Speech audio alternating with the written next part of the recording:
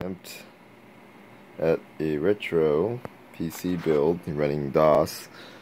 I just put in the components, collected the components. I guess this is an old P2 motherboard that Tal requested. This is a Dell motherboard. If you look carefully, you'll see some sort of Dell, but Dell has the weird 3.3 volt line that looks like an AT connector. And the pinouts for the power on is actually way over here. So that tells you the Dell uses proprietary.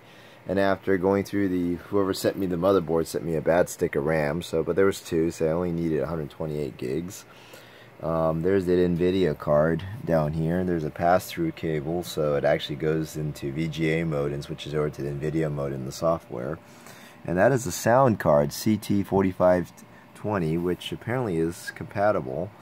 I attempted to use a compact flash about 10 minutes ago, and it was not successful. And I'm thinking a compact flash might have an issue with the LBA, even though it's got an ID compatible input. There are SSD solutions that will actually correctly map that, so not too worried. If I want to use an SSD, the KingSpec does make a PATA SSD, a 1.5 inch drive, and I'm trying to look for something that actually plugs right into the EID interface. And I know someone makes those, and I just gotta find them because I've seen them actually, miniature hard drives that you plug right in. So I'll look for that in a bit, but looks like we're ready to fire it up and see. So let me plug in the cable. I think I have it set to automatically power on. So there we go.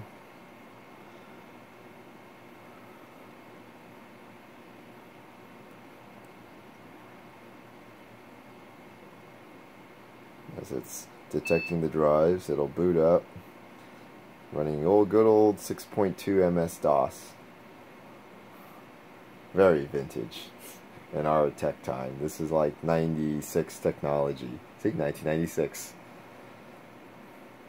So it takes a while to boot up, but it will boot up. It says sound card failed, but I think it loads two different sound card drivers. There's a way to edit that one of the startup files. Let's see if it loads.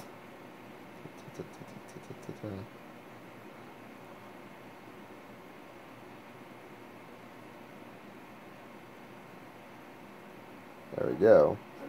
And I got the sound working. Apparently I detected the sound.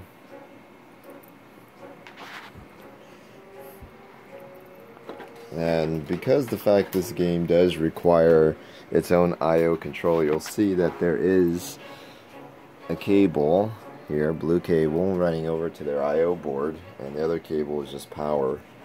And there's a homemade adapter I made that taps off the joystick controller, which actually allows me to get a joystick, as well as the other interface to credit and step. And I think there is a redemption mode, but I haven't yet actually played with that. I'm pretty sure you can run a simulator or write some sort of a code for it. But it works fine. Yay!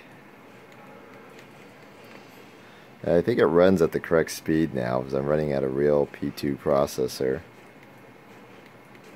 Because I was able to run on a P4, but it didn't. My P4 didn't have an ISA card because I think their drivers, there's only one driver in their list of drivers that support a PCI card, and I couldn't find that card. So all the other ISA cards, I think, are supported, four major cards that were at the time. But it runs.